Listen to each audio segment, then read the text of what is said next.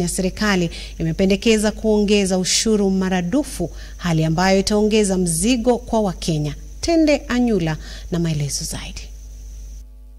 Huku Wizara ya Fedha ikiwa mbioni kuandaa bajeti ya mwaka 2024-2025, Muungano wa Azimio umetoa ilani kwa Wakenya kujiandaa kwa hali ngumu ya maisha, ukionya serikali imepanga kuongeza ushuru hata zaidi. We must forewarn Kenyans that as we predicted, the budget policy statement is confirming the tax burden which it set out to increase drastically. The economic proposals, policies and strategies remain flawed and unachievable.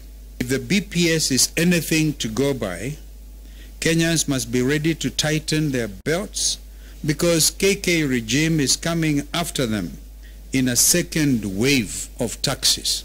Azimio wameonya Wakenya wasitarajie kupungua kwa gharama ya maisha, wakikariri serikali haina mpango wa kuangazia shida zao. It is clear that we are in a second phase of a reckless race to the bottom. When 1.5 years later, all indicators point to the fact that life is deteriorating, not improving. The cost of life remains high as the cost of every basic item continues to go up. We are staring at a second disastrous and painful year under Kenya Kwanza. Mbali na ugumu wa maisha nchini, Azimio wanahoji ushuru wa juu unafukuza wawekezaji nchini. Potential foreign investors are already fleeing Kenya because of the punitive taxes by the KK regime. Isitoshe, upinzani umemulika serikali kwa kukopa kiholela na kuhatarisha mustakabali wa nchi. Without blinking an eye, the regime went against its promise to reduce borrowing and did the complete opposite.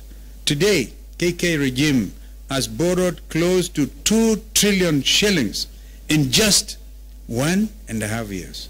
Sasa muungano huo umeapa kupinga vikali hatua ya serikali ya kuongeza ushuru. We commit to reject any further punitive taxation imposed on Kenyans by this regime in the name of economic transformation.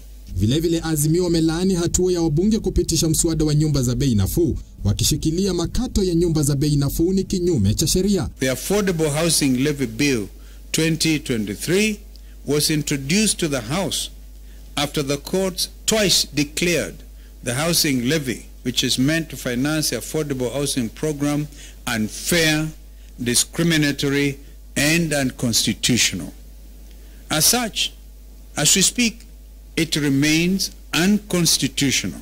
Wametoa ombi kwa bunge la Seneti kutopitisha mswada huo. As the Affordable Housing Levy Bill 2023 moves to the Senate, we once again ask the senators from across the political divide to be patriotic and reject this bill in total.